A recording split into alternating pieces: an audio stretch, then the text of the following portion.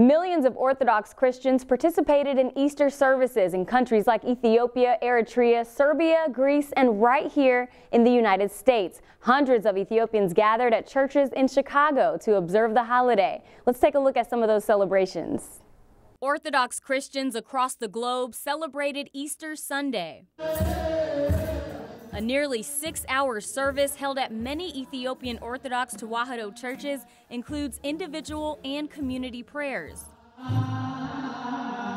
Leading up to Easter, also known as Fasika, most members of churches commit to a 55-day fast, including Chicago and Almas Seyum, who attends Debret Zion Madani Ethiopian Orthodox Tewahedo Church. Because it's so special, because the Christ is Resurrection Day.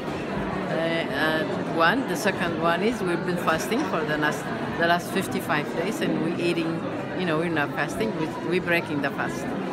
For the dinner, I have about 45 people at home. The fast involves no eating animal or dairy products and extended periods of worship and prayer. Many people gather after church to feast.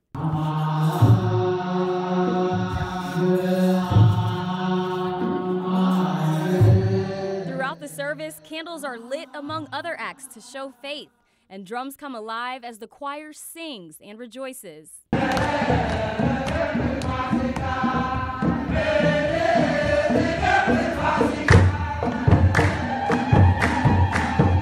There are so many different traditions that go along with this holiday, including dressing up in respective cultural dresses like this one from Gondar, Ethiopia. Some women even get their hair done with braids like this called shuruba, commonly worn in parts of northern Ethiopia as well as Eritrea. So to anyone and everyone celebrating, Happy Easter or Melkam Fasika.